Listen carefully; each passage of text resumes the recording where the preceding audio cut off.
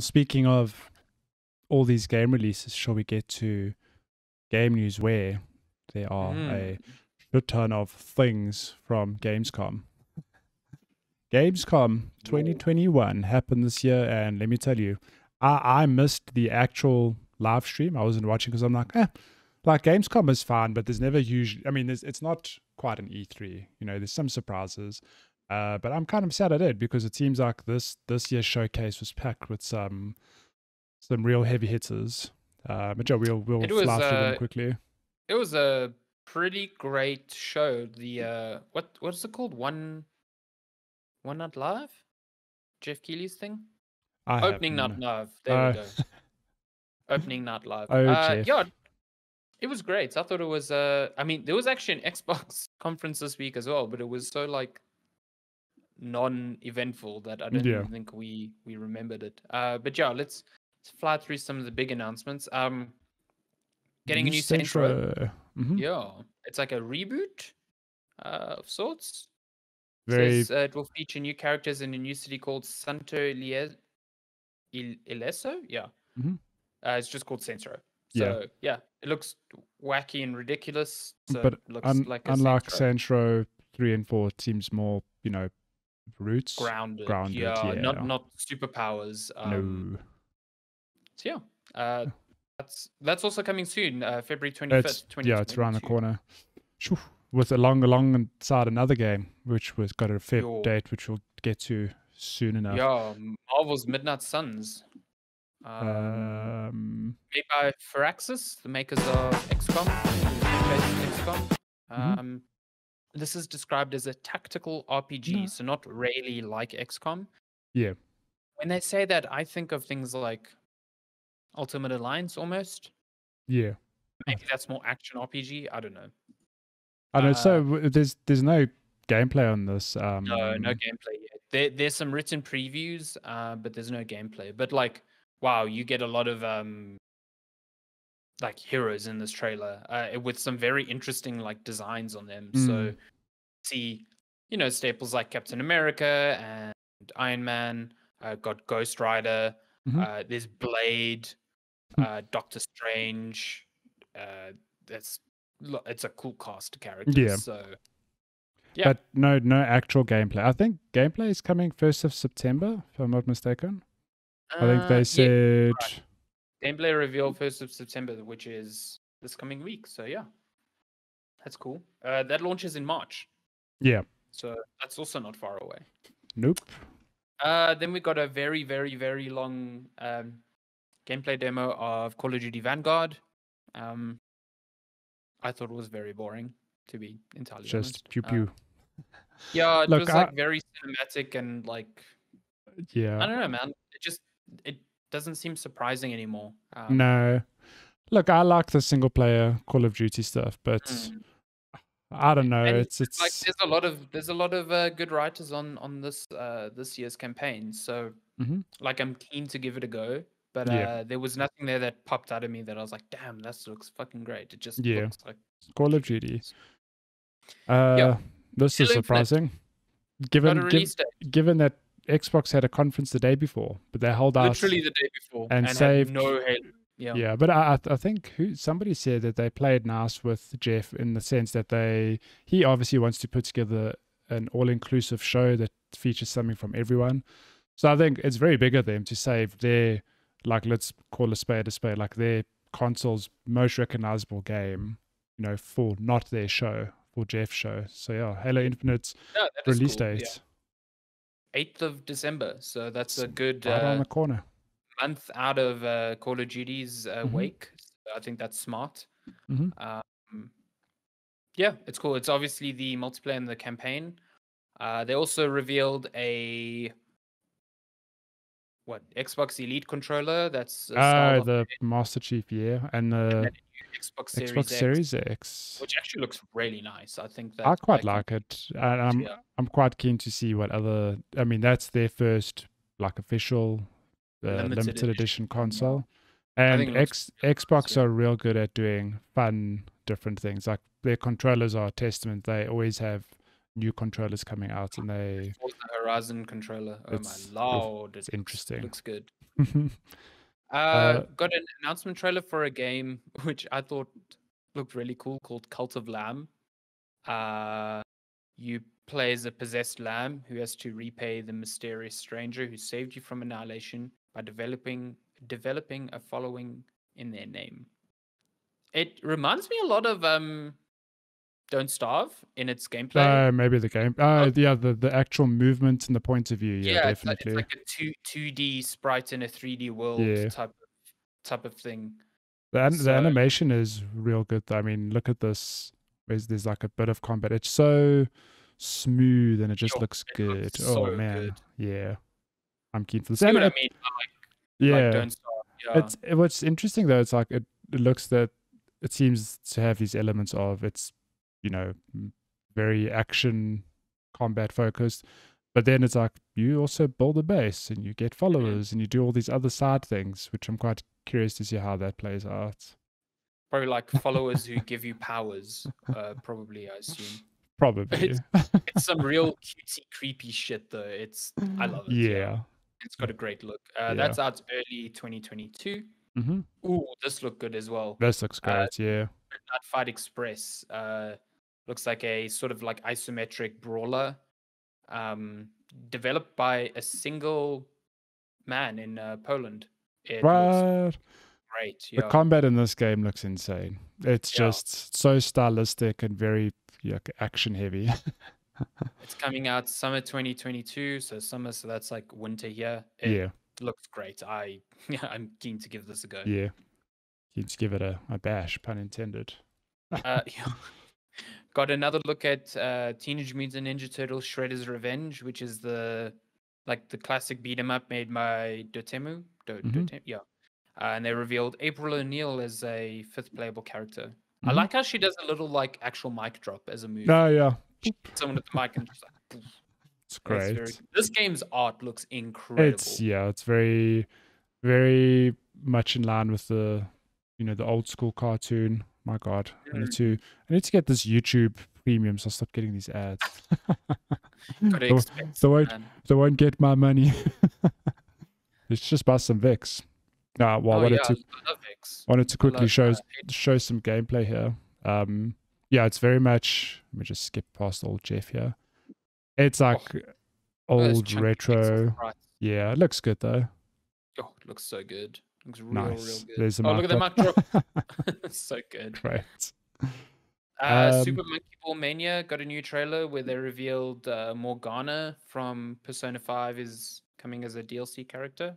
So that's cool. Splitgate. Which I actually wanted to talk about, but I'll talk about it next week. The Halo X Portal shooter that's it's in beta right now. It's fucking great. Firstly, I played a lot of it last weekend and I absolutely love it. But Season 0 is kicked off because it's in beta, so it's like Season 0 of their battle pass. What the fuck does beta mean nowadays? Who knows? But that's out now. Yeah. Speaking of betas, Riders Republic is in open beta right now. That's the sort of like extreme sports game from Ubisoft. Only until August 28th, so by the time you listen to this, it's done. Sorry.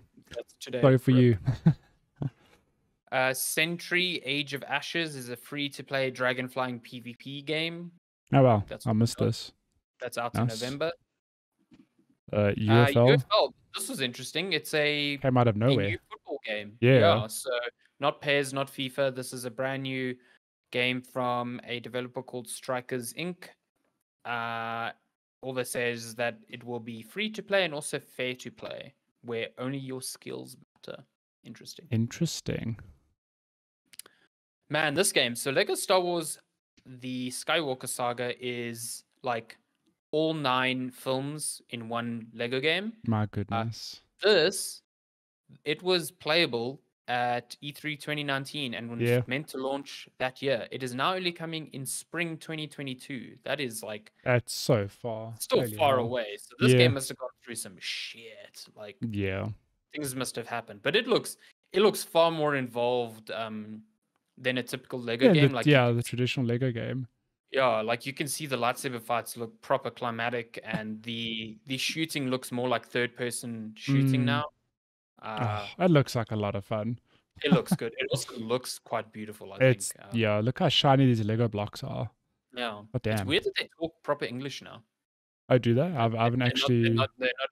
Because in the past Lego games, They're they just just like meh, meh, meh, meh. it's almost like Simglish. You know what I Yeah, mean? some It glitch. looks good though. Look at Yeah, this cover-based shooting. Nice. with the typical Star Wars humor, obviously. Love Yeah, it. that's out next year. Then we got Synced Off Planet, which is apparently a third-person PvPvE game. Sure. A lot Yeah, going on here. nanomachines. That's all. That's all there was there. Mm-hmm. Outlaws Trials, a co-op survival horror in the Outlaws universe. You can miss me with that shit. Are we No, playing this multiplayer? What? fuck no. Fuck no. That's out in 2022. Oh my god, this game. This game. This Okay. is what I'm thinking of. Hang on, let me just pull up this trailer here. This trailer was so out of nowhere and so left field, but it got people talking because it's. Oh looks yes, like yeah. children GTA. It's like beautiful. Like, don't get me wrong, but what is this game? But it goes. You go on a journey. So if you don't know, go look up this trailer. Dokev, Dokev.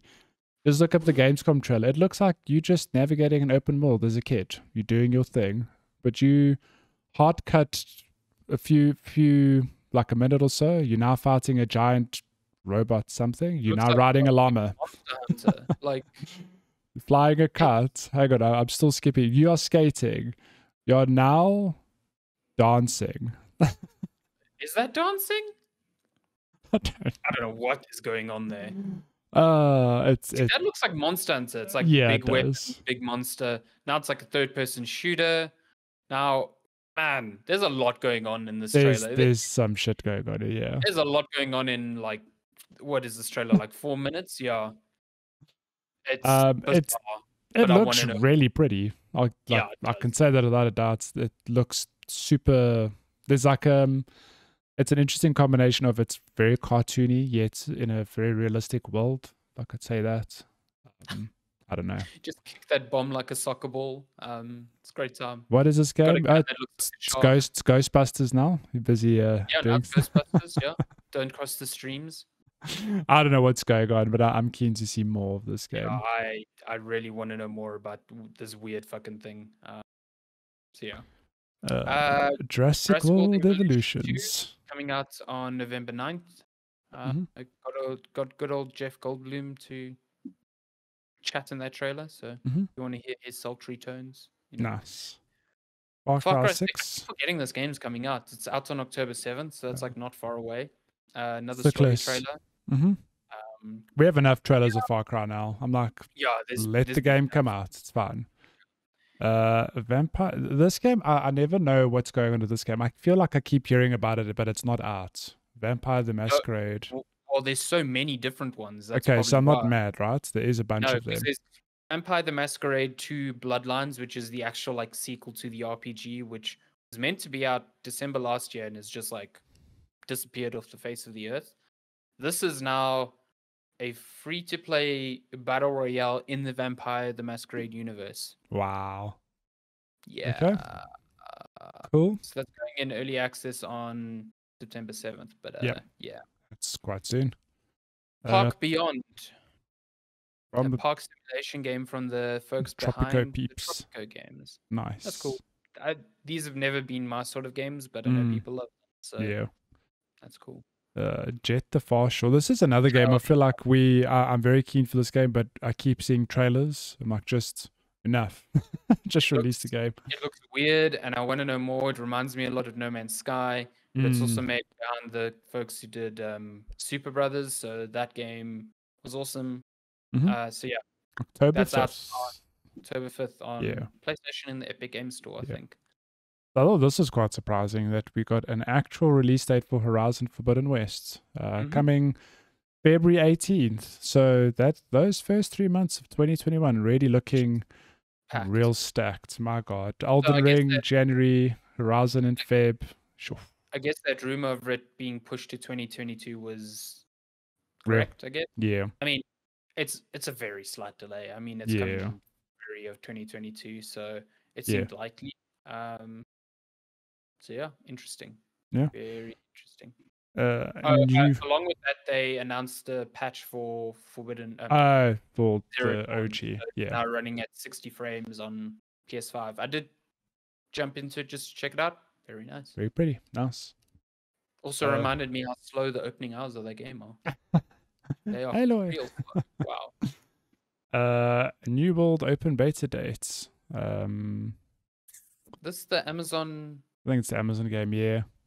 Amazon MMO. Yeah. Mm-hmm. Cool. Nice. Jumanji. A digital board Uh, game. Nice. Cursed Returns is a digital board game based on the Cursed jungle game by Marmalade Game Studio. Marmelada. This game. Try to say this game name. I think, don't you find it funny that the Dead Mouse was 100% trolling? Yes. He's like, it's Dead Mouse 5, and then late in the trailer, like, Dead Mouse. I'm like... Yeah, he's not... He was straight up trolling. Yeah. Straight up trolling. So, I mean, this is what... I do like that in this article, they've said Dead Mouse twice in 2 sentences, but spelt it differently in both. Amazing. So I don't know what this game is, but yeah, it's coming. It's a persistent fan hub and concert space. Puzzle or whatever the fuck it's called. It's got numbers in it. Yeah. Fall Guys getting Jungle Book skins. You know, when I first saw this, I thought, oh man, it's Frosty's the Tiger. I didn't think it was Shere Khan from Jungle Book. Tony the Tiger, Frosty's the Tiger. Oh, is it Tony? Tony the Tiger. Get out of here. It was just Frosty's the Tiger. No, Frosty's the cereal. Led by Tony the Tiger. Let me tell you something. Tony the Tiger would never be that jacked if he ate Frosties. No, you'd have a boop because of all the sugar that's packed into Frosties. Delicious. Tasty. Replaced. My God, there were actually a lot of games shown in this hour and a half. This game was that one that we saw earlier this year. It almost looked like that Symphony of the Night type fucking weird 2D thing. I know exactly what you're talking about. So yeah, that's it's just a new trailer. There you go. I see it. No release date or whatever. So yeah. Bam. Okay. Age of Empires 4. Wololo. That's about it. They just showed cool. Age of Empires 4. I know in the Xbox conference they spoke a lot about trebuchets. So nice. Cool. Valheim getting a Hearth and Home update on September 6th. Which is pretty soon. So if you like Valheim, you got some home building to do or home wrecking, depending on how many people you want to fight. Aloy is joining Genshin Impact. This is one game I need to try at some point in my life just to know what it is and how it works. Because I know it's basically gacha Breath of the Wild. It's fun. I jump in every now and then, especially now that there's cross save between the PlayStation and the mobile phone version, because that wasn't there till I think a few months ago. It's fun. It's like I haven't like gotten into it like other people have, but I think it's cute and fun. And yeah, cool. Nice. Sifu got a release date. This is another like 3D brawler, but this is from the developers of Absolver. Yeah, Absolver. This game looks fucking great. Yeah. I cannot wait. And the fact that it's coming on February 22nd is yes, this game. Oh, this game looks like a proper awesome like fighting game. Fighting brawler. Beat the shit out of people. Looks super good. So can't wait. This is a game where every time you die you get older. Yes. Okay. Yeah. Cool. We're on the same page now. Then the show ended with a very long trailer of Death Stranding Director's Cut. Got to see Sam Porter Bridges have new tools like a cargo catapult, boost stabilizers, a jetpack, a motorcycle, jump ramps, and more. You can also get a piggyback from your buddy bot. How nice. Very keen to see how this game works on... Ridiculous, this Director's Cut. I will jump back in just for the DualSense. Yeah, I just want to see how it feels and then I'm done. I don't think I'll replay the game. I had a great time with it, but I don't see myself sitting through the whole thing again. But yeah, that's look, there was a lot of other stuff out of Gamescom, but I suppose this is the bread and butter, the main showcase with all these It's good games. So that's really what news was about this week, and there's like literally 2 other bits and pieces which we'll touch on. So Metroid Dread, which is out in October, I think. It just got a new trailer featuring a classic villain. I only included this because I love my good friend Darren Bonethigh's. He had a line here: Metroid Dread's latest trailer has Chozo to go with violence. And turns out the villain's name, I presume, is Chozo. Why does GameSpot keep hiring this man? Why do they keep paying this guy? Fucking terrible puns. So I'm very, very excited for this game. I do love that Darren in the GameSpot Slack has fully embraced his nonsense puns, and people like 100% understand. That's his bullshit now. It's very funny to watch. Like, it's very funny to watch people discover the Darren we know. That we know and love. It's fucking hilarious. And I love it. It makes me all warm and fuzzy inside. Nice. Knowing that other people have to be subjected to his fucking bullshit. To his nonsense. I love him. This game looks good. Very keen to, get to it in October. God damn. Yeah, I'm very keen for this game. A Nintendo made Metroidvania. An actual Metroid, I mean, come now. It just looks visually, it looks fucking like beautiful. Samus' Holy suit. hell. I love the white and the blue. Oh, it looks so good. Too good. Yeah. I'm keen. Like, when people were putting out previews for the Switch OLED and they were like, man, this game really shows the difference. I was like, shit. Shit. Stay away.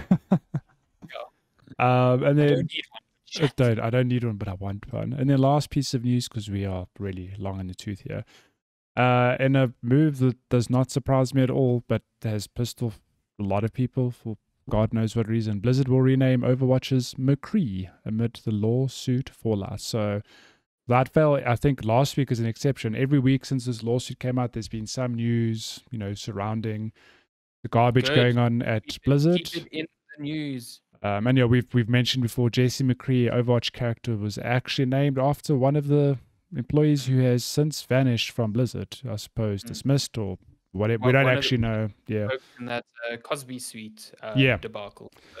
So they haven't actually said what McCree's new name will be, but there is a law update or something planned for the near future, which is where I presume they will, reveal a something. They've also said that they will not name new characters after real people, which seems like a fucking good move, considering, Yeah. Keep things fictional. Yeah. Tying them to real people, you're just setting just asking for trouble. Yeah. That's it's interesting. I am quite curious to see to what extent they do it, because I mean that means re-recording voice lines, going back and amending things like comic books. Do they amend cinematics where he's actually called McCree? I don't know to what extent they do this change, or do they just they archive that it is what it is, and moving forward this character is now called this or whatever. I don't know. We'll have to see. What I love is some people's proposed names, like they should call him a 6-shooter McShooty Shoot. Like, yes, that, please. Just call him High Noon. So easy. High Noon, there, High Noon. Like, he's got an actual name, but just refer to him as High Noon. You don't even have to take out that the voice line. Yeah, it's High Noon. No, it's the same. Hi, I'm High Noon, and it's High Noon. Yeah. See, it works. Ship it. But yeah, that's really all the news there was this week. Gamescom bringing in some nice heavy hitters and some little bits and pieces to carry us through to the busy month of September. So lots coming up, I'm sure, for the end of the year.